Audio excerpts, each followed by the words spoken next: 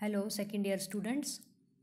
Yesterday I started Charles Lamb's essay, The Convalescent, where Lamb talks in detail about his disease he recently suffered from and how his mind and body was being occupied with it. He became a self centered person who spent most of his time lying in the bed and feeling pity over his sad condition. Now let's resume the reading. He is his own sympathizer and instinctively feels that none can so well perform that office for him. He cares for few spectators to his tragedy. Only that punctual face of the old nurse pleases him that announces his broths and his cordials. He likes it because it is so unmoved and because he can pour forth his feverish ejaculations before it as unreservedly as to his bedpost.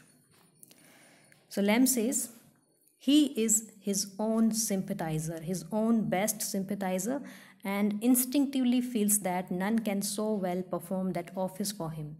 Office that this work of feeling sympathy. Nobody else can so well sympathize with him as he does. He cares for few spectators to his tragedy. Only that punctual face of the old nurse pleases him.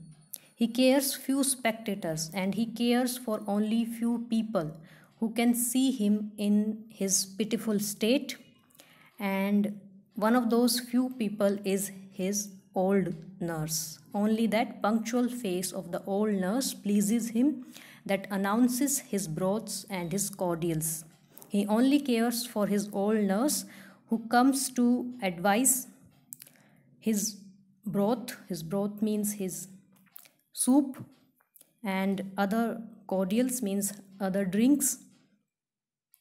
He likes it because it is so unmoved and because he can pour forth his feverish ejaculations before it as unreservedly as to his bedpost. Bedpost means the pillars of his bed, the supporting pillars of his bed.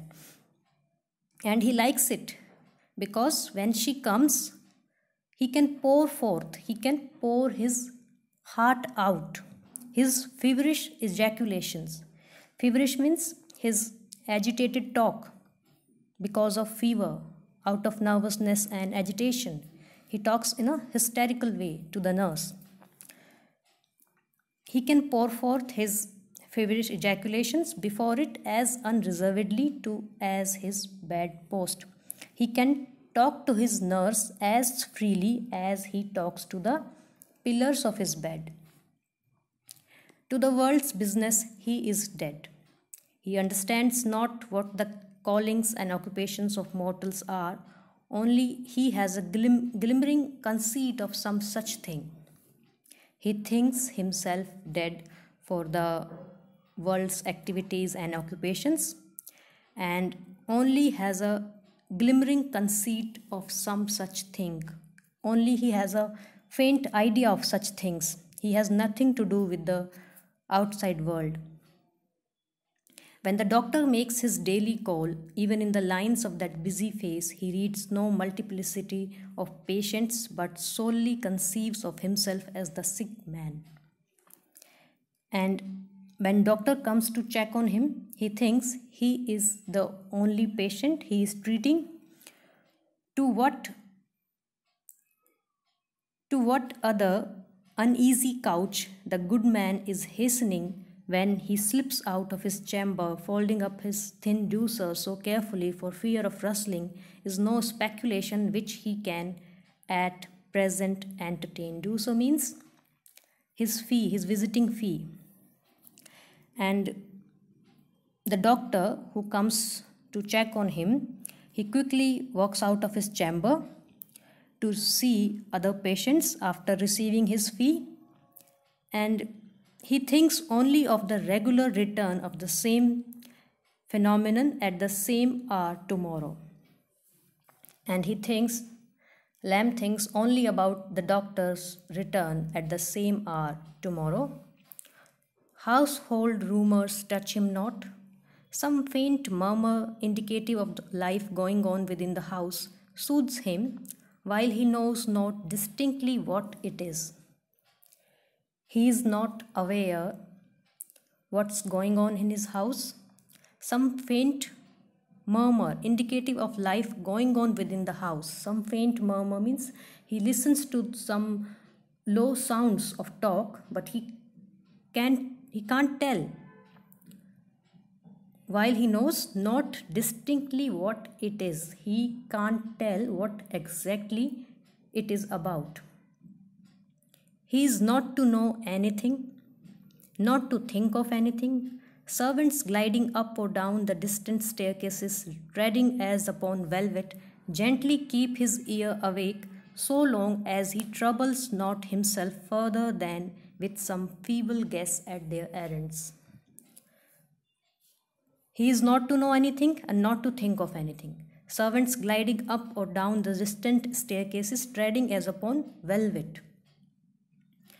He listens to the sounds of footsteps of servants going up and down on stairs, but he doesn't know, or he doesn't wish to bother himself in guessing what they are exactly doing, what they are up to.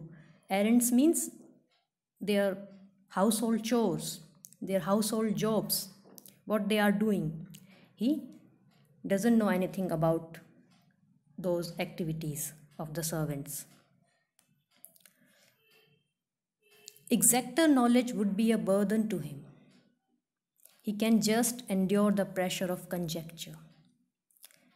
Exacter knowledge, the accurate knowledge of the activities in his house would be a burden to him. He can just endure the pressure of conjecture. Conjecture meaning the guesswork. He can only speculate.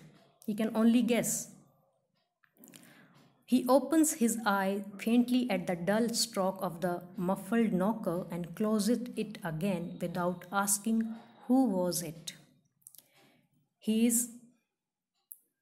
And when someone knocks at his door gently, he just asks who was it, and without even carefully looking who visited him, he closes his eyes. He is flattered by a general notion that inquiries are making after him, but he cares not to know the name of the inquirer. He is satisfied that someone inquired about him, but who was that person? He is not interested in that. He is totally indifferent about that. In the general stillness and awful hush of the house, he lies in state and feels his sovereignty. He supremely rules in the silence, in the hush of the house, and he lies in his state, in his room, and feels his sovereignty, like he is a absolute ruler in the house without getting disturbed. To be sick is to enjoy monarchical prerogatives. Compare the silent tread and quiet ministry almost by the eye only, with which he is served, with the careless demeanor, the unceremonious going in and out, slamming of doors, or leaving them open of the very same attendants when he is getting a little better. And you will confess that from the bed of sickness, thrown, let me rather call it, to the elbow chair of convalescence is a fall from dignity amounting to a deposition. He says, to be sick is to enjoy monarchical prerogatives. Prerogatives means special rights. Lamb thinks that to fall sick is like enjoying monarchical rights. Compare the silent tread, the quiet ministry almost by the eye only with which he is served. Here he asks to compare the life during sickness and after sickness. He says the silent tread, the quiet ministry almost by the eye only with which he is served. He compare the silent walking and quiet atmosphere during the sickness with the careless demeanor, the unceremonious going in and out, slamming of doors.